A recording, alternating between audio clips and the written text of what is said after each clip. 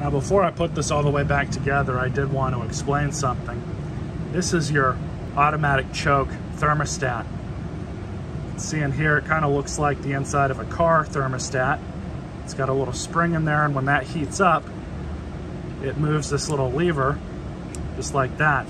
So to explain how these work, this goes on to the carburetor just like this. You can see where the holes line up.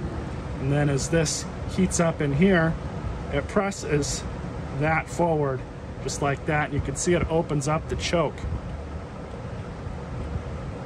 The whole reason behind that is when you shut your mower off and it's all warmed up, you don't need to choke it again. Or at least you wouldn't need to if it was manual. So that's what this is doing for you. It's automatically setting itself where it needs to be so you can restart your mower when everything's all warm.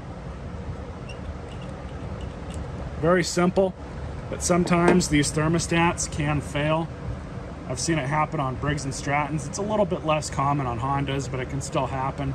So if you're having an issue where your mower is not wanting to start, this is something that should be easy enough to change for you if you determine that that's what it is.